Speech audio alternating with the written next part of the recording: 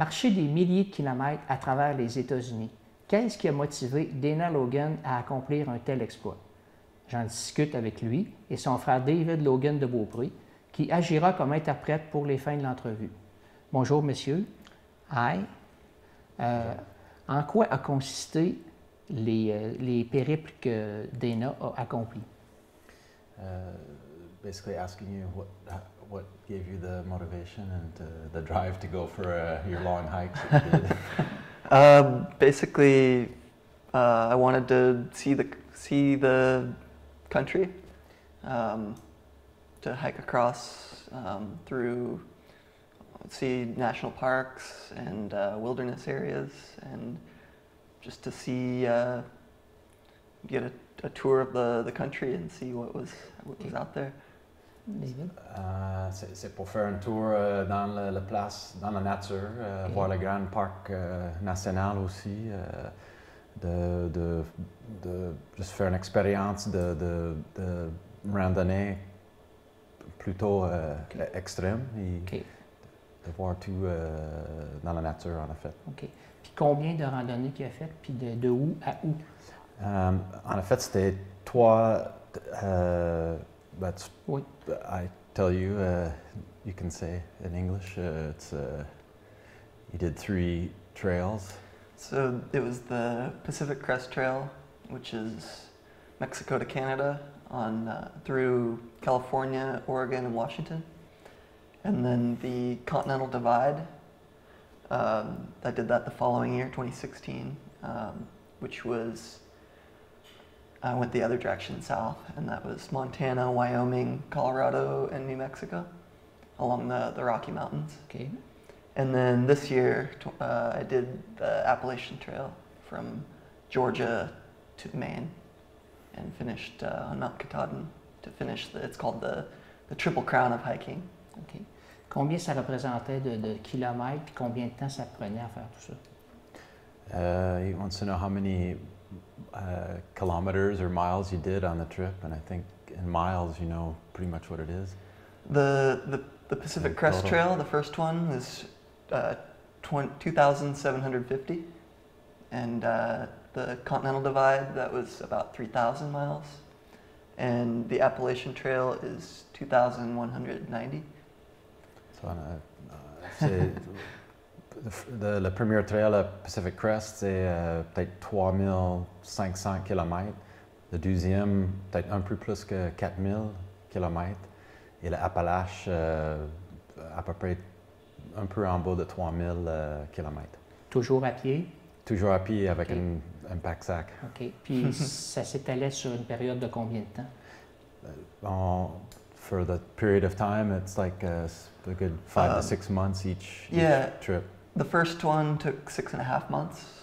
The Continental Divide, did a little bit faster that time. That was about 5 months.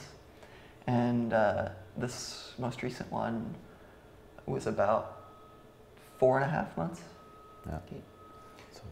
Y a-t-il des choses qui ont été difficiles des fois, des orages ou des choses? Est-ce qu'il y a eu des difficultés durant ces périodes?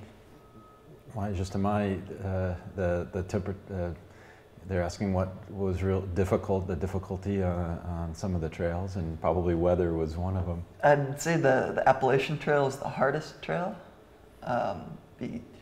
because of the humidity and the amount of rain and the steepness of the steepness of the mountains, going up and down, the amount of elevation gain up and down, and a lot of mosquitoes, just the heat. And every day was tough. C'était beaucoup de pluie, la température était mauvaise souvent. Beaucoup d'insectes, beaucoup de changements d'élévation rapidement, en haut, en bas, souvent. C'était le 3 trail de l'Appalache, c'était le plus difficile, de plusieurs raisons. Est-ce qu'il était seul ou est-ce qu'il avait de l'aide? Ouais. Ben, moi, je peux juste dire vite, il fait avec un de ses meilleurs amis. OK. Il fait tous ses voyages avec, le dernier trois voyages, OK. avec son meilleur ami, Jordan Hamill, is his name. OK. C'est son nom. Puis, est-ce qu'il y a d'autres choses qui sont planifiées pour lui, d'autres randonnées?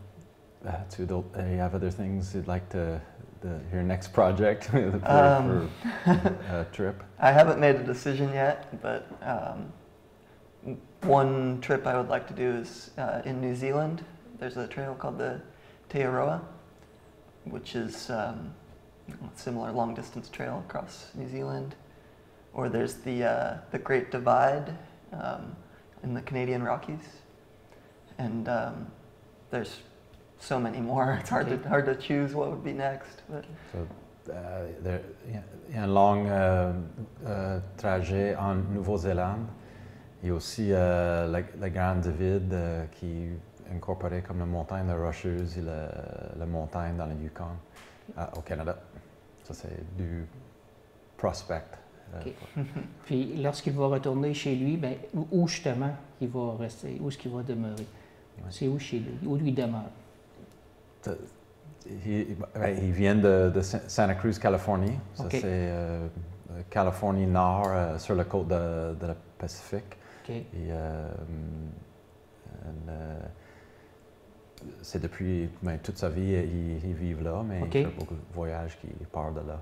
Ça commence là, beaucoup de ses exploits de randonnée dans cet état aux États-Unis, beaucoup. OK. Et, ça continue.